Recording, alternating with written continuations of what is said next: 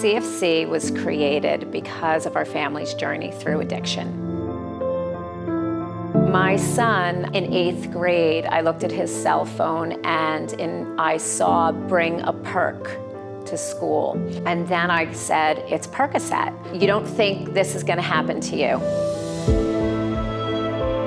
He decided to experiment with OxyContin. He had a $320 a day habit. He started smoking crystal meth and shooting heroin. I kicked the door in. He had his arm tied off, had a spoon in his hand. He was ready to do his drugs. I didn't even recognize my son. So he was lost in the quagmire of addiction. I refused to lose my child this way, refused. I didn't think I would survive the loss of him. Hell. It was hell. Hell.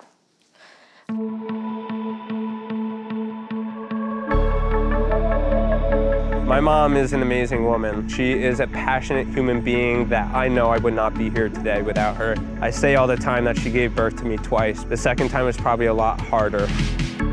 From when people get out of treatment to when they come home, there's a gap. CFC has identified that gap and filled it. This organization and our mission is solely responsible to keeping myself sober.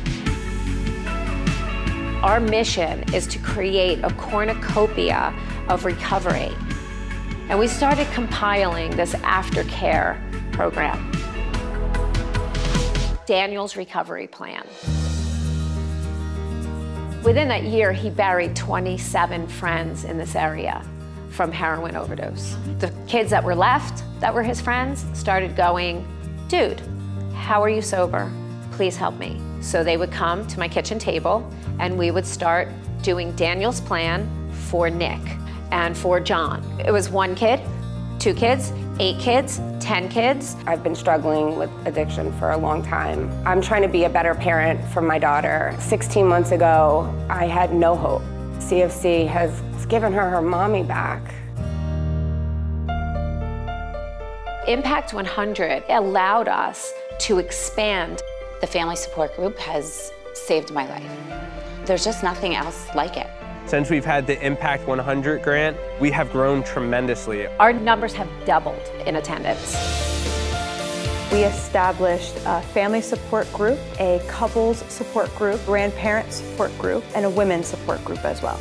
We knew that affecting the whole entire family dynamic would prove to be successful. We couldn't have done this without the Impact 100 grant, and I am forever grateful. Drug overdoses kill over 64,000 people a year. Monmouth County ranks 4th in New Jersey. Now when we look back, over 15,000 families, it's not about Daniel anymore. It's about the whole world.